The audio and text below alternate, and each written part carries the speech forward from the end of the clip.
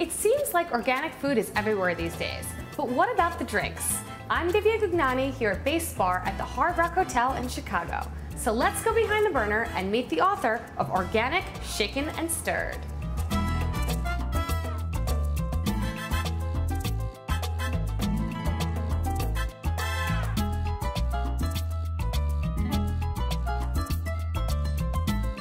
So I'm here with author Paul Abercrombie. So Paul, you recently wrote the book Organic, Shaken and Stirred. So you're gonna make a recipe from there, one of the signature recipes. Right. And what are we gonna make? This is called a pineapple caipirinha with sweet lime espuma. When I think caipirinha, I think Brazil. You should, because it is actually the Brazilian sort of national drink. First, let's start with some quarters of lime. Okay, I got those. Put those in our mixing glass. Now let's get, let's say 4 pieces of organic pineapple chunks. And I really like this because you're going organic and you're getting great fruit flavor. So I've got 1, 2, 3, 4. Perfect. Now, let me give you 4 sugar cubes too. Organic, so why are you using sugar cubes? Well, the sugar cubes give it a little bit of a texture, and when you're using it, when you're going to be muddling it, you want to be able to really grind some of the oils and things out of the lime. And now you get your muddler. Got it. Wield your muddler and give it a good muddling. What's the consistency you're looking for here? Basically just kind of a rough mushed upness. Now we're going to go to the next thing, which is making the espuma. Okay. Now with this we're going to get lime juice. Got some lime juice. Yes. Put that in there. Got lime juice. Agave nectar. Which is nice. It's a natural sweetener. Yep. And egg white, which is going to give it its nice frothy texture. Now let's get the top on this one. Yes. Give it like to make it really frothy.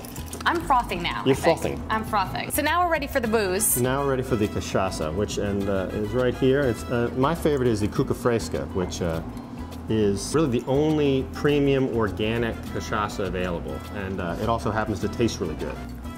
Into here. Perfect. And into here.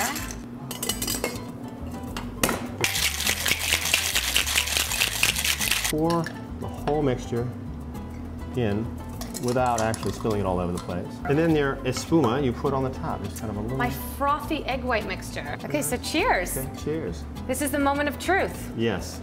Your caipirinha.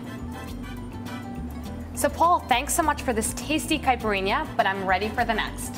So I see lots of berries, and berries are my favorite. So what are we having? This is called the berry batida.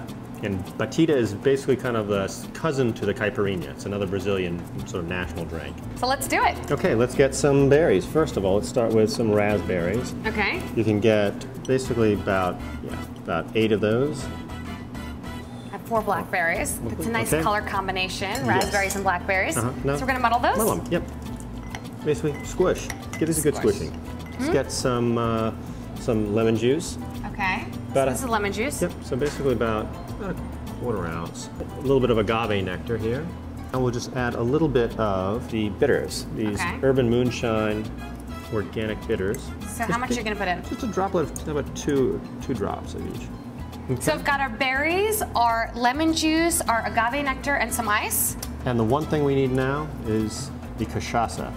Ooh. So add a little bit of cuca fresca. Of course. 1.5 ounces of that in each glass. Turn around.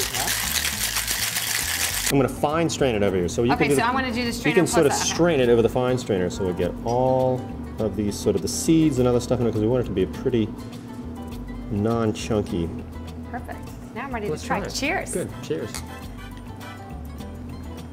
The berries taste great, but I love the cuca fresca. Yeah, that is, well, it's a kind of secret ingredient. Yeah. So Paul, you thought you were done, but I want another cocktail. This is called Old Vermont. Okay. First, we're going to start with a couple ounces of Blue Coat gin. Yay. We're going to go with 1/2 ounce of maple syrup, organic maple syrup. Oh, I like that. So this is the Vermont part. Right. When I think of Vermont, I think of skiing and maple syrup. Those are the only 2 things that come to mind. This is a really interesting drink. Now we're going to have some 1/2 ounce of lemon juice. Okay. And 1/4 ounce of fresh squeezed orange juice. And then we're going to use some of these, a little bit of Urban Moonshine's maple bitters. Wow. Just a couple of drops in there. Cool? From business. Ready? Yes, sir.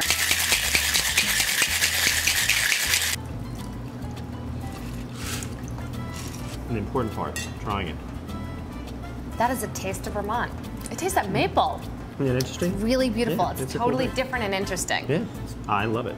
I love it too. Thanks. Stay tuned to Behind the Burner, where we give you the tips, tricks, and techniques that are lighting the culinary world on fire. For the recipe, Q&A, photos, and more, visit behindtheburner.com.